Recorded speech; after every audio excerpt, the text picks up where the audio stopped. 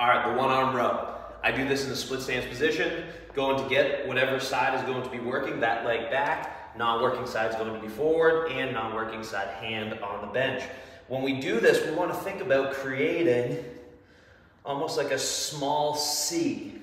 So as you can see, when I come forward, I let the dumbbell drift forward, and then as I come up, I'm pulling it to the bottom of my rib cage. So I'm not pulling it diagonal, thinking about bringing my thumb to my armpit, I'm thinking about pulling it to the bottom of my rib cage. And when I get to the top, you'll notice I think about pulling my shoulder blade closer to my spine. As I come to the bottom, I'm letting my shoulder blade drift away.